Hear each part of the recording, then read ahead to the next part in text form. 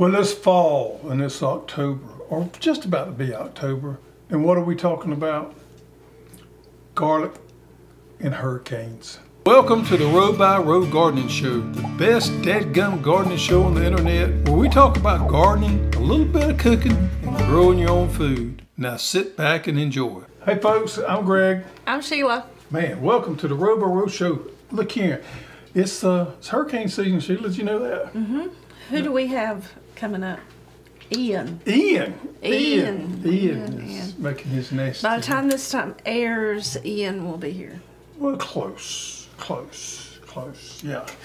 Ian is causing some stir right here. Everybody is, panicking a little bit, buying water. We had a friend of ours that lives in Panama City, Florida, and he showed us a picture. Was it Walmart? Mm-hmm. Half a mile long. Half a mile long waiting to get in. Folks, there's something wrong with you if you wait in line for half an hour to get in Walmart if you need to prepare for a hurricane. You need to do that way before a hurricane comes. You need to make those preparations. And that's what we're all about. Yeah, well, a couple of days ago, I started taking water. I got some gallon jugs, freezing it, putting it in the fridge. Think about that. Why do you want to get all stressed out about going buy a bottle of water when you simply just take some jugs you've used, you reuse those. Old milk jugs. Old milk jugs. Fill them up, put them in the refrigerator and freeze them. Mm-hmm. You got ice water. You got ice and then you got water when it melts. We try not to stress out on things too much anymore, don't we? No, I did buy some bread. But we're prepared. Yeah. And we feel like we're prepared. As prepared as you can get. Yeah. Yeah. We've been through a few of these. But for all those that is headed toward, we're thinking about you, praying for you. Yep, absolutely. And we're kind of in the path. We don't know where we're at. We think we're in the path. Yeah. So we'll see. Anyhow, we've made our preparations. We've got food galore. We're in good shape, we think. So we're not going to panic and get all crazy. So, think about hurricanes. I thought back about the two hurricanes that I remember the most, that's had the most impact on us, was Kate. Kate was in 1985, and it came through in November of 1985. We have 6-month-old. We wake up in the middle of the night. Now, mind you, we live in a 900 square foot house and not the soundest house. No, it was an older house. It was older, but it was our first house, 900 square feet. Woke up at 2 o'clock in the morning, there was water hitting me on my nose. I got up out of bed, got her up. We moved the bed. By the time we got the bed moved, the ceiling fell in. Yeah. So Kate was pretty dramatic. And then we didn't have electricity for a week. Several days. Yeah. And but we made it through it. We probably was less prepared for that when we was any of Had to have a new roof. Yeah, we was in our early 20s. Yeah. Well, were we even 20? I was. I might have been 19. Yeah, you were 19. Mm-hmm. Yeah, so a long time ago. We were young and dumb, but we made it through it. We did. Yeah. And then the next one was just a few years ago in 2018. We had Michael come through, and if you remember Michael was pretty severe. It was on line to come straight through where we're at, and it veered off a little bit at the last moment, spared us somewhat. And we expected the worst out of that one. Now, we was really prepared for Michael. I stayed up all night with him. But we did have very, very little damage. And we got power, what was it, 2 days afterwards? Yeah. So we wasn't out of power long. So Michael was really bad where it come in the coast and hit the Mexico Beach. But in the line where it veered off, it spared us. It wasn't too bad here. So anyhow, we hope and pray that this one here is going to be okay. And if you're one of those type of people that gets all stressed out about these situations here, try to prepare yourself way in advance. Try to be prepared for a hurricane at any time. We have canned goods put up galore. Man, what all? We got ways, because we do a little camping. We got gas powered stoves. We got grill, outside cooktop. Yeah. Always keep you some water on hand anyway. So everything's good. Don't just try not to be stressed, but be prepared. Be prepared. Yep. Before you need to be prepared. Before you need to be prepared. And think about this right here. Oh, what you got there? Sweet potatoes. Sweet potatoes. So what if there was a natural catastrophe and you got sweet potatoes? You don't need any refrigeration for them. and you just cook them when you want them. Right. So I did some sweet potato chips here and sweet potato soup. I'm actually thinking about canning some of that soup. That soup is really good. It's a little different. You didn't put any bacon on it. And I'm not a huge sweet potato fan unless it's a dessert. I'm not one of those kind of people that eat sweet potatoes as a vegetable with my others. I like to eat it as a dessert. This reminds me a lot of regular, what we call Irish potato soup. It's actually sweet potatoes and carrots. Very hearty. With some... And it's a puree kind of like? Garlic, onion, ginger. I can taste the ginger in there. I love ginger. Yep. Paprika, some cumin. It did call for some curry powder, and I didn't have any, so I left that out. Very good on a cold day. It's very good as it is. So what are we talking about tonight? Garlic? Garlic. How do you select the garlic for you? Is the question of the night. So garlic's one of the easiest crops to grow. It's great for beginners. You can plant it and forget it. That's good. Very little pest pressure, disease. And you're normally growing it when you don't have other things competing out in your garden during the wintertime. So it's perfect for the beginner gardener because it's forgiving. Yep. And most people, you know, garlic has come to be very popular in the last few years. Back when we was coming up, you never did hear about garlic. But it's become very popular, and also these very unique varieties have a lot of chefs have used them and things like that. And they call for a lot of them in... My nose is running a little bit. I don't think it's from that ginger. You know, most of the garlic today is grown in China. Yep. And in the U.S., most of it's grown in California. Yep, a little community called Gilroy, California. I believe they have a garlic festival. They do. Yep. So when you're looking at what type of garlic you want to grow, you got to look at your location, where you at, and what's going to do best for your climate. And then also look at what you like as far as flavor. Do you like a spicy? Do you like a mild? That's going to determine what you're going to grow for yourself. All right. And also look at the name. If it says California white, more than likely it's going to grow best in California. If it says Texas rose, more than likely it's going to grow best in Texas. The Siberian, which is like a Russian garlic. Best in Siberia. Well, no. In areas where it's really cold. Yeah. So a lot of times the name can determine how well it's going to grow. Also, before you get started, you're biting at the bits there, aren't you? I am. I'll finish your soup. There's some history. Garlic goes way back. So the Greek Olympians used to eat garlic before their competitions. The Roman soldiers ate garlic before they went to battle. And even in World War II, when there was a shortage of penicillin, they used garlic to put on the soldiers' wounds. I did not know that. To help prevent infection. So the history is there. It's also today can be used medicinally. Did I say that right? Close enough for me. And there's actually good studies out there that backs us up for high blood pressure, for treating bad cholesterol, raise your good cholesterol.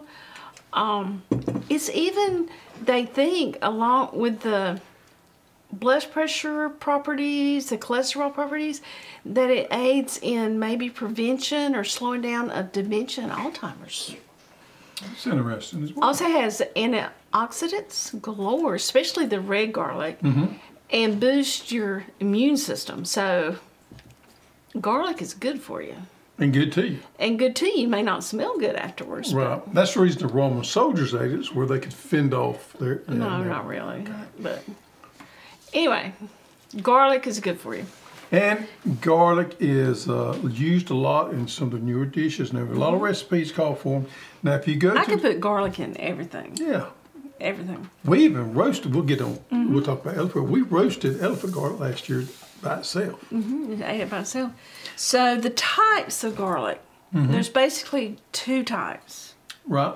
Hardneck and softneck. Now varieties, according to what source you look at, there's over 700. I read over 600, but anyhow, what's the difference between 600 and 700 varieties. But basically, you break it down into soft neck or hard neck. So what do you have there? This right here is soft neck. So when you go to the grocery store and you buy garlic in the grocery store, 99% of the time you're going to be buying a soft neck variety. And the way you tell the difference there is this real soft right here compared to the hard necks, real soft right there. They didn't have the hard stem that goes all the way through there. Now, most of the time in the grocery store, you're buying a variety called silver skin, which is the kind that they import from China.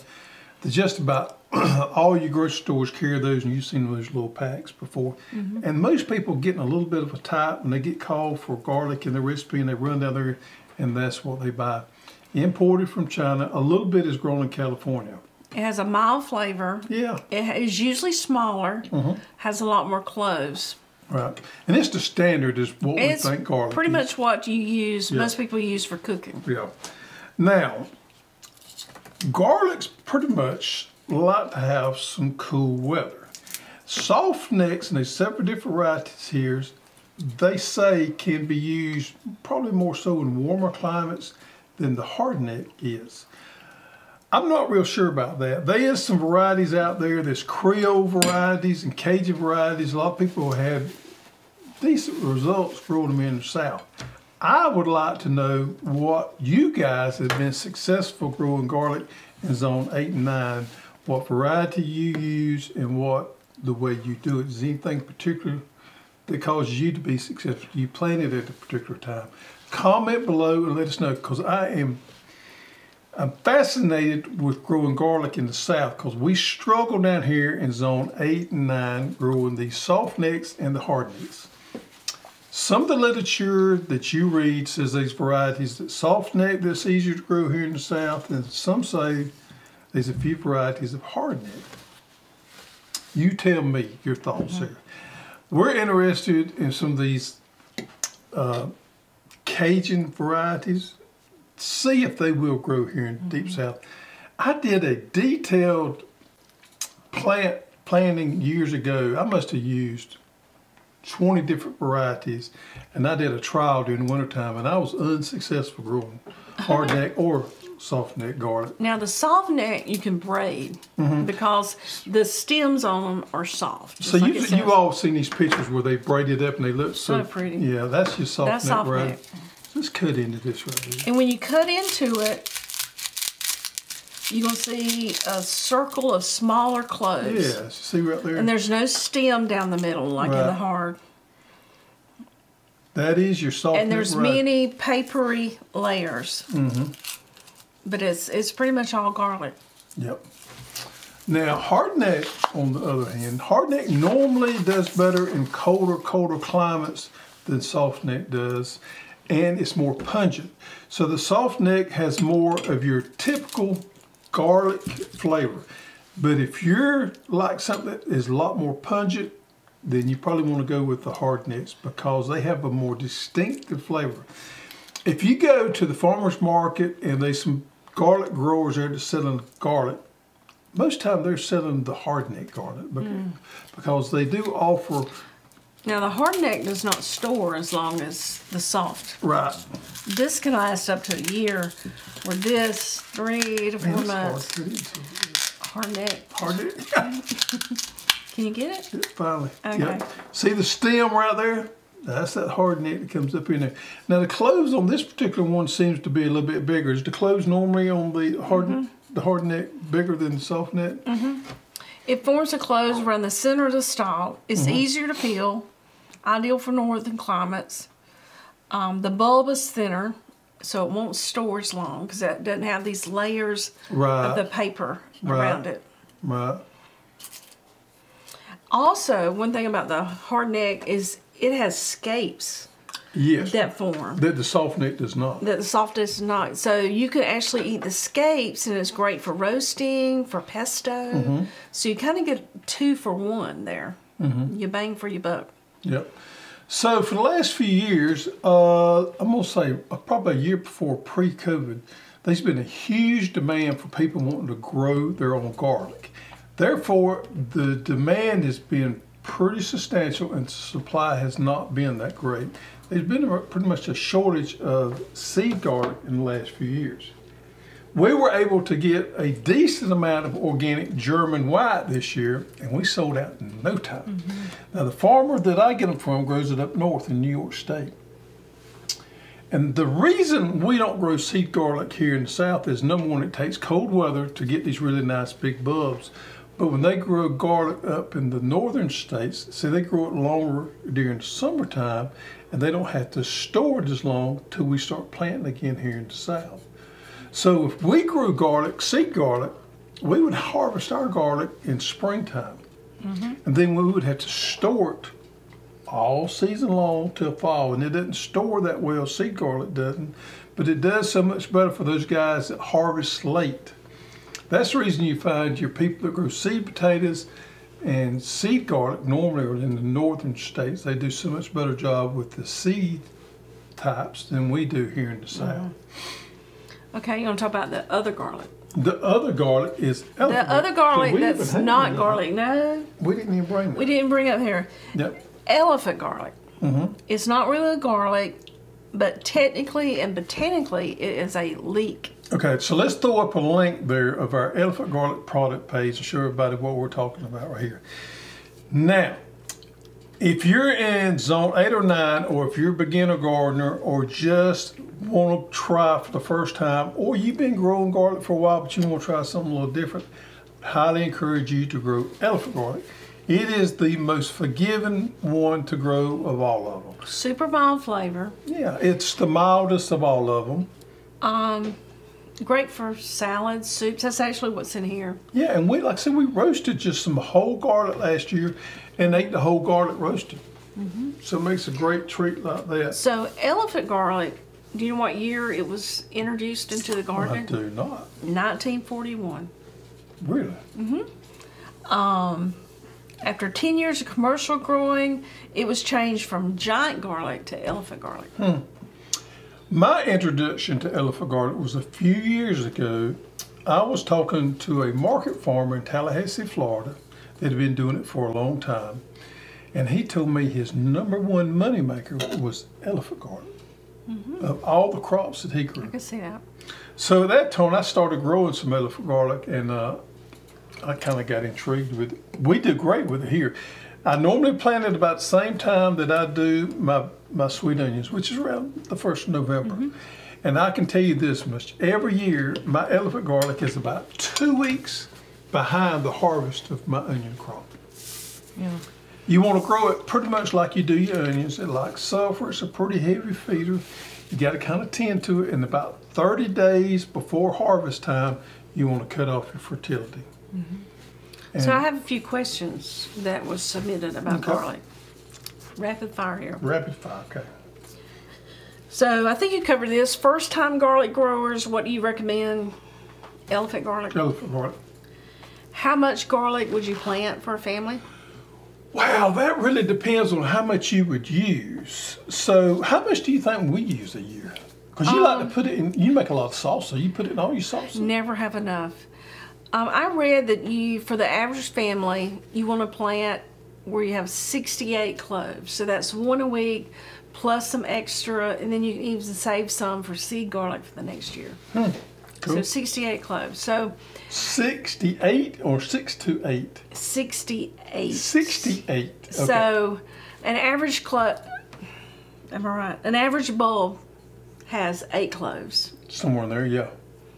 So if you planted, we actually selling it by the clove this year, Yeah. so it makes it a little bit easier. And the reason we did that is because weight can change during shipment. So if it's pre-packed and we bring it in here, it may not weigh the same. So we switched this year to so sell a it by pound clove. is about 8 cloves.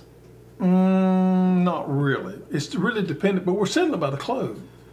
8 cloves. 8 cloves. So how many cloves would you need? 68. You would need to plant 68? To get 68. You would need to plant 68 bulbs. Cloves. Cloves to get 68 bulbs. Yeah. Okay. So that'd be 1 a week. Okay. So, okay. If you're using 1 per week. Yeah, I can. Yeah. And that should give you enough for your cannon too. Yeah. Okay. Best time to plant? For us, November, we got a chart here we can throw up there. Gives you guys an idea when to plant. Where to plant? A nice sunny spot, just like where you'd plant your onions. Can you plant garlic from the grocery store? You might could, but a lot of times they're sprayed with an anti-sprouting agent that can interfere with them coming up and sprouting. They are treated sometimes to not sprout. So preferably you'd want to use some seed garlic that has not been treated. Okay. So we have our elephant growing guide up on our website under Hoss University, and we still have a few elephant garlic left. Yep, we do. That you can order. Our German white's gone? German white's gone. Now, next year, we're working with the farmer up in New York State, and we're thinking next year we're going to have more supply and different varieties, more varieties. I like some red. Yeah, I want to try the red too. Yeah.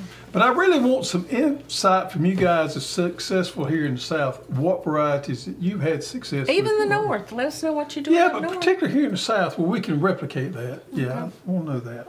Yep. All right, so there you have it, folks. Time to plant your garlic. Elephant garlic or your hardneck or softneck garlic. Hope that helps somebody. And our garden spotlight of the week. Are you ready for this? Now look at that pretty picture right there. Gorgeous. Yep, this is from Kelly Welker, and Kelly is in Greenbrier, Arkansas in Zone 7. And Kelly is growing tomatoes, squash, peppers, cucumbers, the usuals, loofahs, zinnias, hollyhock, dahlias, sunflowers, catchias, lavender, thyme, sage, lemon balm, hyssop, bee balm, calendula, and the toothache plant. Toothache plant. I want y'all to remember that because we got that coming out in a few weeks. In a collection. In the collection. That's going to be good. Looks like most of hers are raised beds. Yeah, and the nice pretty greenhouse there. So, you know, if you've got bad soils, hey, this is a pretty good way of doing it. There's no excuse for not growing your own food. sometimes you have to make things work for you. So if you got bad soils, maybe use those raised beds like she's using right there, or he's using. Kelly, a man or woman, I don't know. Pretty garden, Kelly, anyway. Thank you for sending that in. Corny joke, I got one this week. All right, I'm ready. I may not have used this before. Yep. You ready? Yep. Did you hear about the dog who ate a bunch of garlic? Did I hear about the dog? No, I did not. His bark was worse than his bite. It's real corny shit. I thought it was. Okay. That was almost so corny it was funny. So we forgot the goat drawing last week. You know, the old goat, you forgot, but the old goat's on the set here somewhere, and that's what we're drawing for. If you see the old goat on the set, in the comments below, put your answer, and we have a drawing. So we send some special to you. So we have 2 tonight because we have 2. I forgot last week. So this is actually 2 weeks ago. 2 weeks ago. Ha! How about it? Sherry Lou is the winner. Sherry Lou, my favorite name. I love that name, Sherry Lou. Sherry Lou, send your shipping address to hosstools.com. And then this is for last week. And Jared Merchant.